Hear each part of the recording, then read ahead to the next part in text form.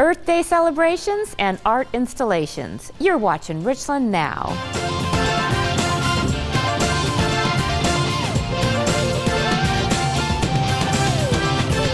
Thank you for watching Richland Now. I'm Gail Everett. The Richland Community Center is undergoing a little renovation and will have limited public access through May. They will be closed the week of April 10th from 8 to 4, except for Meals on Wheels personnel and AARP Tax Aid appointments. The facility will be partially open after 4 p.m. each weekday for limited scheduled activities, as well as on Saturday, April 15th from 9 a.m. to 9 p.m. The facility will be closed on Sunday, April 16th. The front doors will be locked, but signage directing users to an alternative entrance will be posted.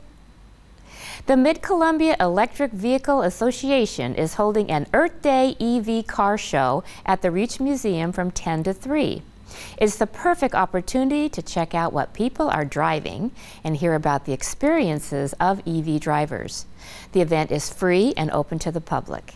If you drive an electric vehicle, plug-in hybrid, or even an e-bike, you can register your ride at driveelectricearthday.org. Meanwhile, the Reach Museum is celebrating Earth Day from 10 to 4 with activities and presentations from community organizations, live music, food trucks, the first annual Poetry Slam, with a $150 prize awarded to the best original spoken word based on this year's theme, Healthy People, Happy Planet. For more information and to submit your work for the Poetry Slam, go to visitthereach.us. Hey, here is a call to all artists. The City of Richland and its Arts Commission have partnered with the National Fitness Campaign to install a fitness court in Howard Amon Park. As part of this project, the city is looking for digital artwork to be featured on its multi-purpose training wall. You can see examples of fitness courts and art murals at nationalfitnesscampaign.com. The fitness court mural wall will be 32 feet long by 7 feet high in size and printed digitally on high-quality anti-graffiti laminated vinyl. The front side of the fitness court training wall will also feature 4 small zones of artwork framing the fitness court usage and reference information. The 2 side panels of the training wall will feature the selected artist's headshot, logo, and short bio or description of the work. Deadline for submissions is May 1st at 5 p.m. The City of Richland invites you to celebrate Arbor Day and help continue our commitment as a Tree City USA and Tree Line USA community.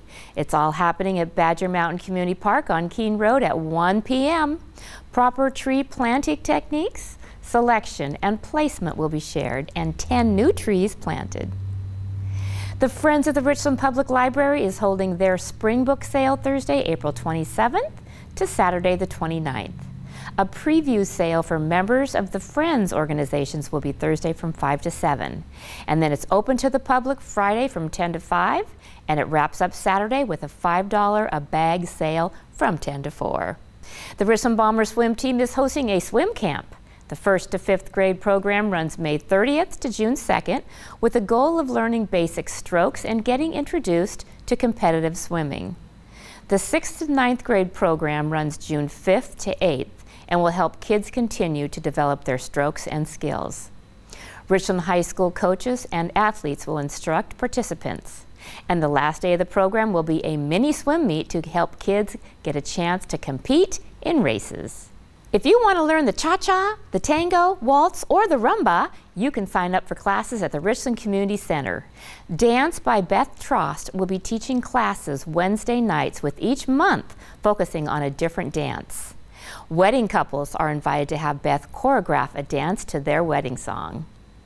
Richland Fire and Emergency Services and the Richland Washington Police Department would like to offer their appreciation to all of the hardworking men and women at the Southeast Communications Center.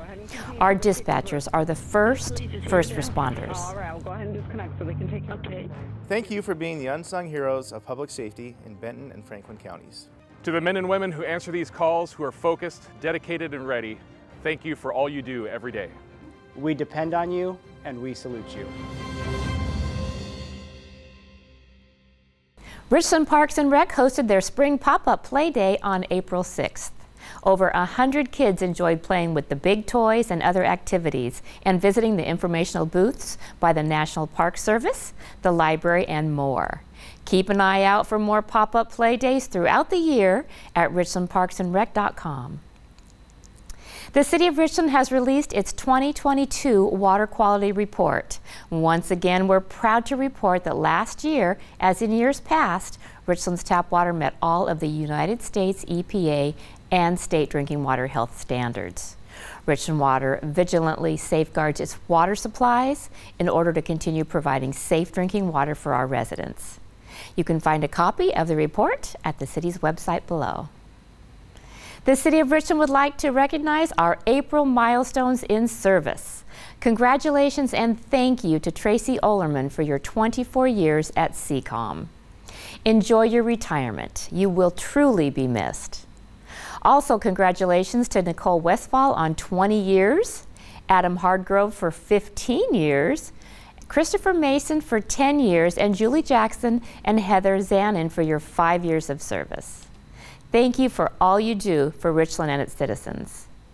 If you would like more information on any of these or other stories, visit the City of Richland website below. And don't forget, we are where you are. Find us on all of the popular social media platforms.